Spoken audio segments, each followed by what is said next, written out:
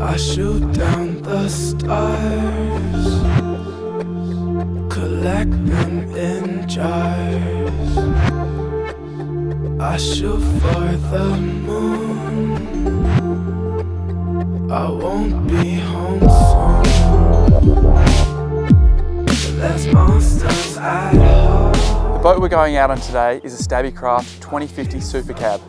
Probably one of the best long-range game fishing tourers. It's the big little boat.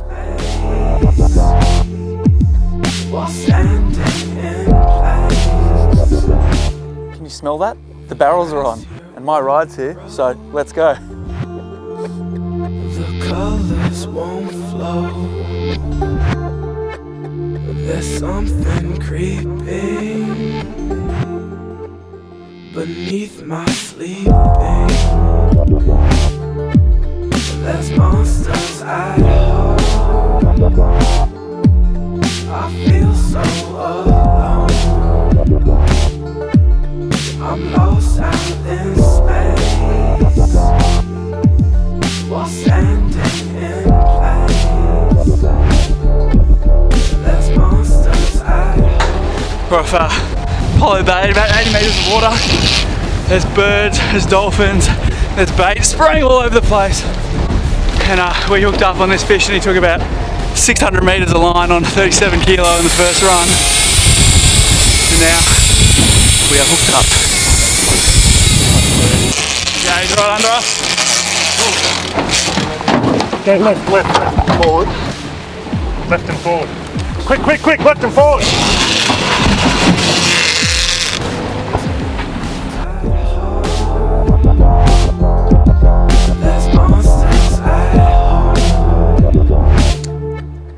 Alright, well, we're licking our wounds today.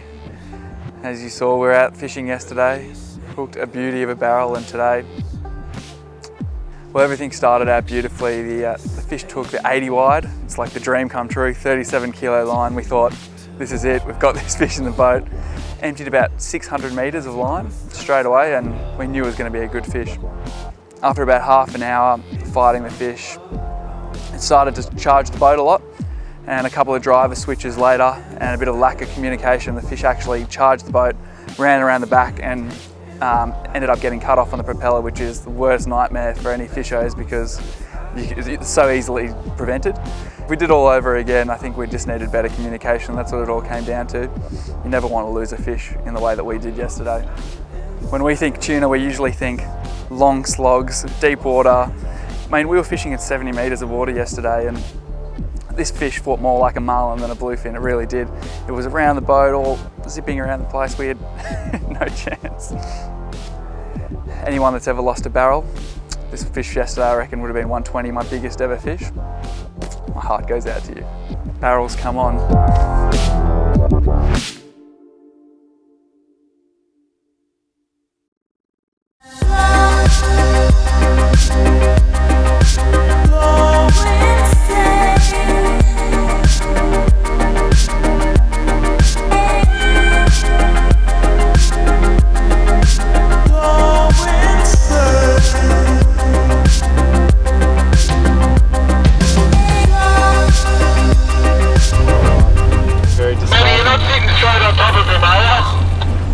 People hooked up all day, all around us.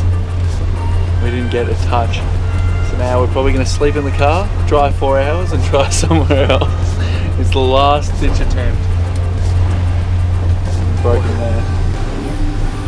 We've been doing this for like 4 days, 5 days. We've probably watched lures for 60 hours. And we've had one fish and we lost it. And just makes it all even worse.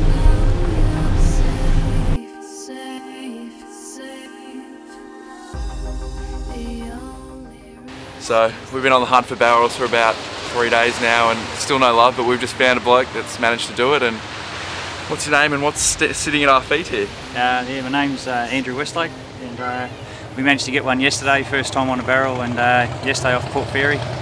We managed one, 114 kilos, so yeah, big smile today, bit sore but absolutely stoked. Well, I hear it was a pretty long fight. What are we talking? Yeah, we got it mid-morning, hooked up, and it went on, and it was 7.5 hours, 24 kilo gear, and I'll give it everything I could, but it just wasn't coming to us, so it was a big day. We hooked our fish on a similar sort of lure to that, and it was our last one. Yeah. We've been to every single tackle shop in the west coast of Victoria and can't find any more. How much for your lure? Well, how about I lend it to you? Mate. Come up home after we finish this, and I'll give you the bag of the cooler lures that Peter rigged for me just a week ago, and you can mail them back to me when you're done. You've got a deal, mate. I won't say no to that. Cheers, no worries.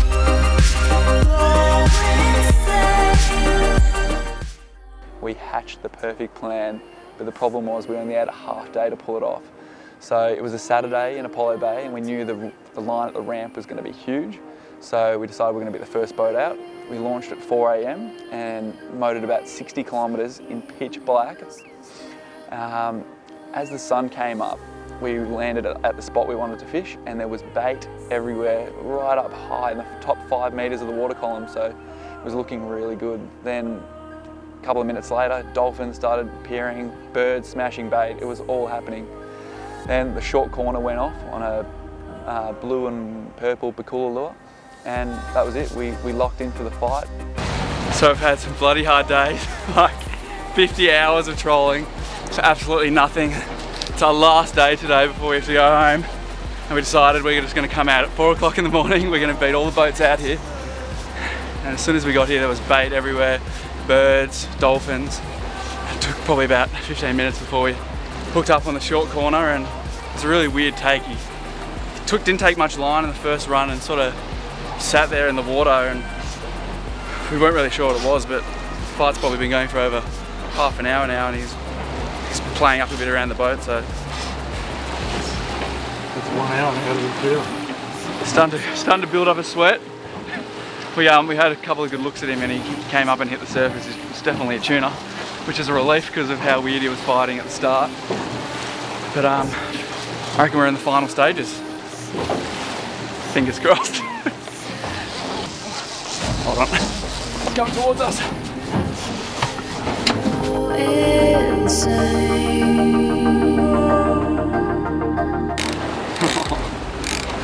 Been working so hard and pulled the hooks after about an hour and a half. He came up on the surface, changed directions, and the hook's obviously gone out the other side, and we pulled the hooks.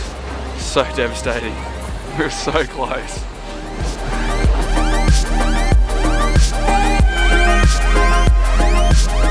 Somewhere behind me in Bass Strait are 2 huge southern bluefin tuna. One has a very sore lip, and the other has a Bakula, an evil angel, hanging out of the side of its mouth. Now we do have to give a special thanks to a bloke called Harry, who fishes on Triple H. He told us we were actually trolling a little bit too fast and to drop the speed back. And he also said your short corner lure is your prime position, and we really should have that a little bit further out with the blue and purple lure, which we put there. And 10 minutes in after taking his advice, we hooked up. So what do I take away from this trip? It's hard to tell right now. I'm still in the denial stage of it all, but we met some great people and learned a lot of lessons about fishing in this part of the world. We met Andrew, we met Harry, and we saw some incredible things as well. We saw the wild west coast of Victoria, Apollo Bay and its green hills.